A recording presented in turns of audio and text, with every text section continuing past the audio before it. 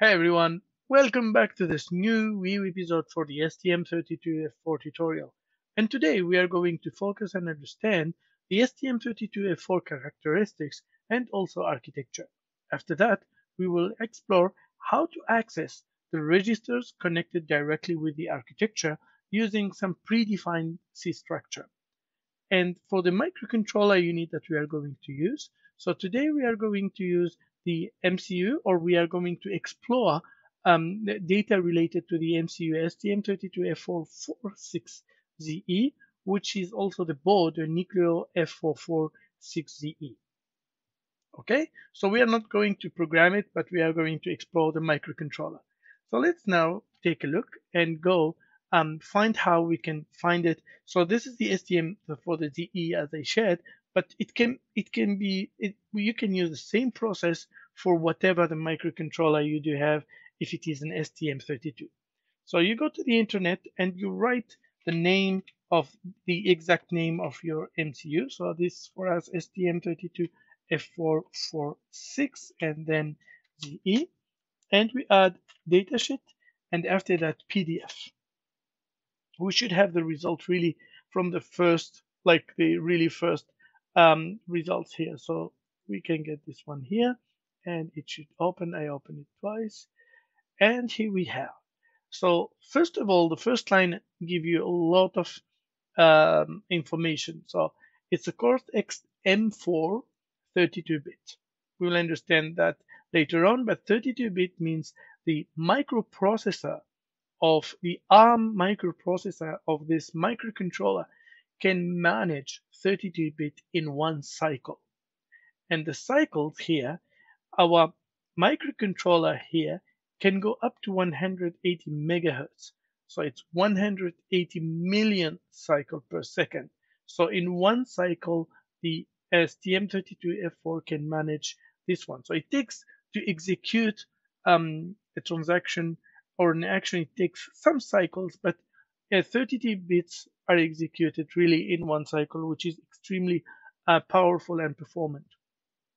After that, we do have also a float point unit, which help with a floating point unit and to make it faster. Then we do have the memory, 1512 kilobyte of flash, and this is the size of the program that we can put there, and this is quite significant compared to an Arduino. And we do have also 128 plus 4 kilobyte of RAM. This is of course up to, but this is a huge microcontroller unit. So we do have really a lot of space to put data within our memory. Then we, as I shared initially, it's 180 megahertz. This is one of the most powerful of the STM32F4 family.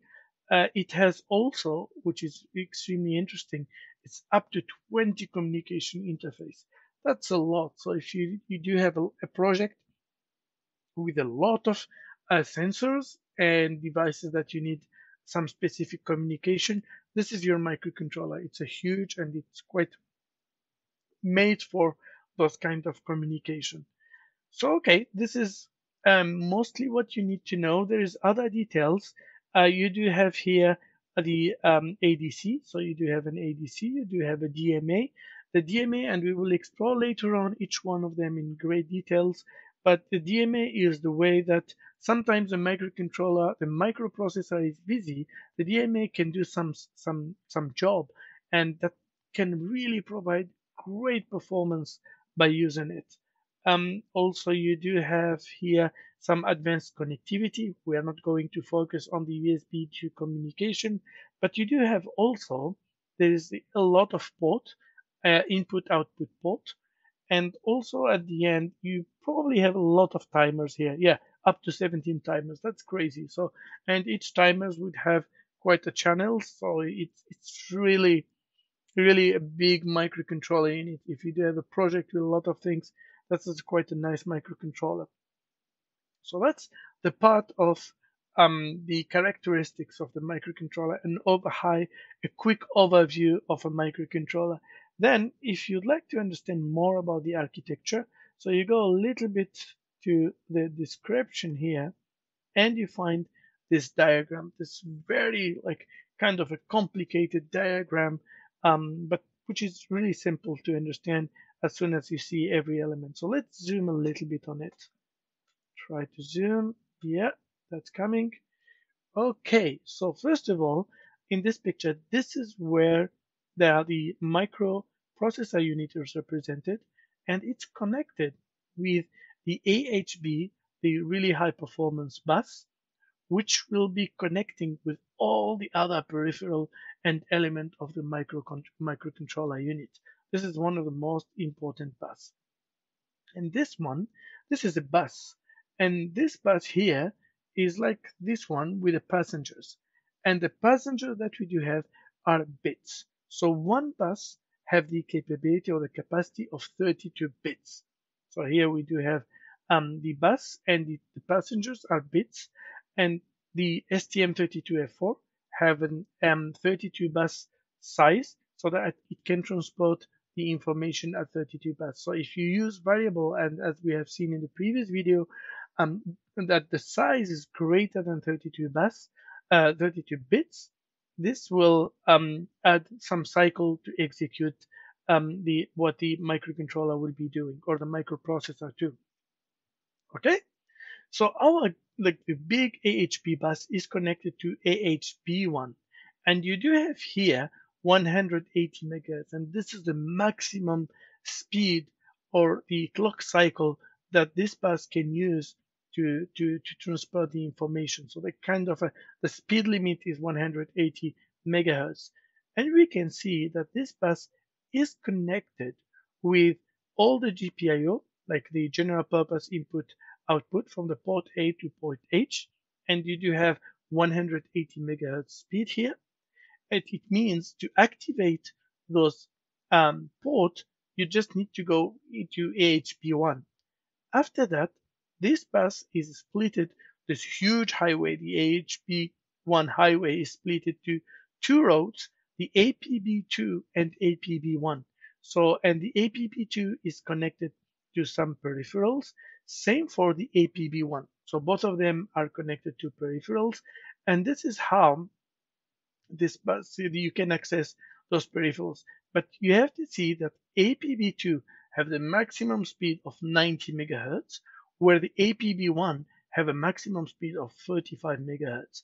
So which means if we are going to use the timer too, and we are going to check this in really great details, the maximum frequency that you'll be able to achieve is the 45 megahertz. However, if you are using the timer 9, 10 or 11, you can reach the maximum frequency of 90 megahertz. And we will be able to go really through high details to understand how this is working. Okay, so using those one, we can access different part of our microcontroller. So now let's see from really programming perspective in a very practical way how we can access those kind of buses so we are able to control some element here and there. And to see that before jumping to the code, and to understand more, every kind of this bus or element or peripheral are in the memory. So to access to them, there's a memory mapping here, and you can see here how each one of the memory, it starts from the 40, the hexadecimal 4 and then 30 and then 40, and it has a memory. So if you access them, you need to make a pointer for this memory, and you can change it. By changing it, you will be asking the bus or the peripheral itself to perform a certain action. You will be asking your microcontroller to do some specific action by accessing this memory. So there's two ways. The first one, you can memorize every memory here. You can memorize them one by one, and you become the best. So you have to have, and sometimes microcontroller, even for the STM32F4, they do change a little bit their memories. So you have to also memorize that. Else, there is a different way, which some people already have done the whole job to put in place the memories and make the access to them very easy. And this is what we are going to see right now. Okay, so let's now start second part where we are going to accessing those registers that will control the buses. So if we go here and we open here, so we go to project and we call this new project architecture here. And for the device, it's an STM32F44 and then 6, and then it should be a Z and E, and I do have three types. Mine is the T1 here. Okay, I'll be adding the core library, and also I'll be adding here my device startup. We can correct this one later on. So if we click this one, it will not be working. That's fine. How we are going to change it is by going here if you'd like to change it. So usually what I do, I just click on version 5 because it has the right one and this. But after that, here, you can change your compiler here to the 99, C99. Okay? Let's put OK. And we are going to start here. Just let's put the target. Let's keep this good practice to put the target name so people will understand that we are using a different target. So F4 and then 46ZE. And after that, for the source group here, I will call this one app. And after that, I will add my main. Adding new item, C main dot C. Okay, and let me create my main function int main. It will be having a void, and after that I will be returning a 0 just for return 0. Okay, so let's check if all the connections are good. So if I use my ST-Link and go to setting, I'm connecting to my microcontroller and everything works well. Okay, so now to access those memories, you need to first to understand that there is kind of a book or registers to show you. So the first one, what you have seen here, is how those memories are organized within the memory stack. But to understand how they are connected and work together, you should not looking for the datasheet, but actually the reference manual. You go to the reference manual. This should be good for everything that it will be always the first or second result. And you have a huge one. So better to open this one in directly, not here. I should open it in a different way, but anyway, so let's go here. And if I would like to control and go back to the description again,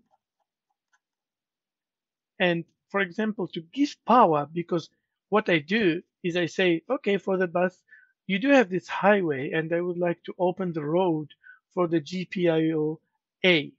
To see which exactly port that control this, we need to go here in the clock control where to open kind of the power and enable it, and you go to the register. And you can find here within this register, you should find enable register. And within those register, you are able to enable and really literally physically enabling power to this register. So you can see here, enabling the port A. And from clock perspective, that will be the first one.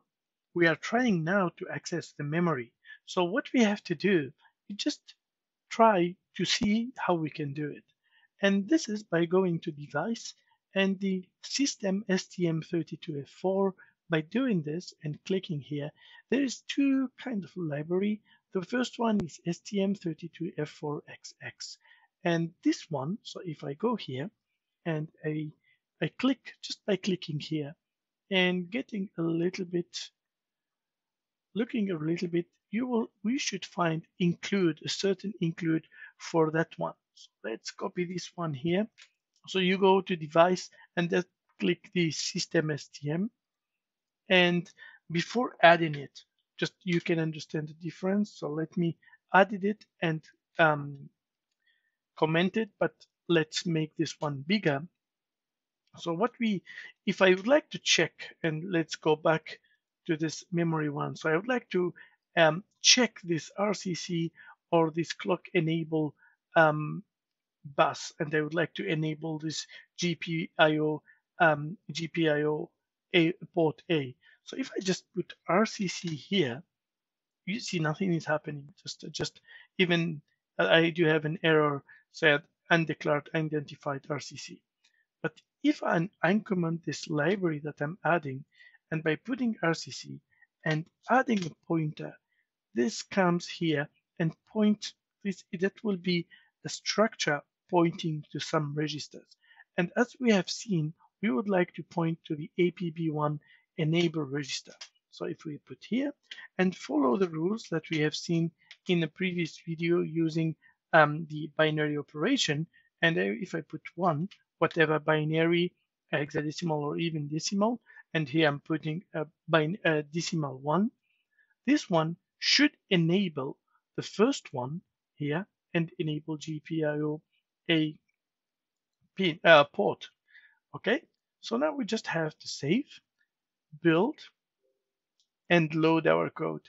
And just to see the difference, so if I go for the debug mode and after that go to peripheral RCC, which is here, so I'm going to APB1 enable register. You can see that all the bits of this register are set or are reset mode. So let's go here and run our code.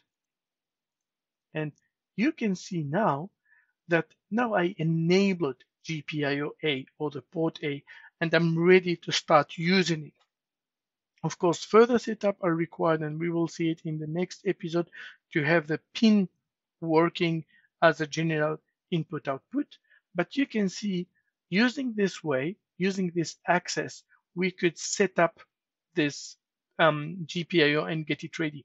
It will be same for all other the peripheral. So if we can go here and connect both libraries, so if we go back to the datasheet and see APP2. So if we go to APP2 here, for example, enable register, we can see we do have timers, UART communication, ADCs, SPI system config, and also some ACI and other timers. So if I go back here also to the APB1 register, so and I go here APB1, you can see that I also have a big bunch of timers here, some UART, also I2C communication.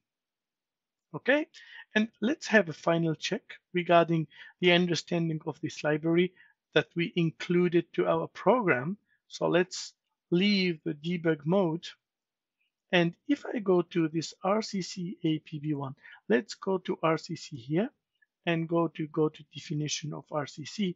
It opens this STM32 F446 file, which is a huge file. And this is the file where all the memory has been mapped and made as simple as exceeding using the structure that points to a certain memory. I hope for today, so this is all for today. So we have been seeing the architecture of the STM32F4 microcontroller. We understood some of its characteristics, and most important, how we can access the memories that will manage, or the register that will manage all the peripherals of the microcontroller unit. So really, again, thank you so much and wish you a very good day, and see you in the next episode where we will start really controlling a GPIO. Thanks a lot and see you again. Bye-bye.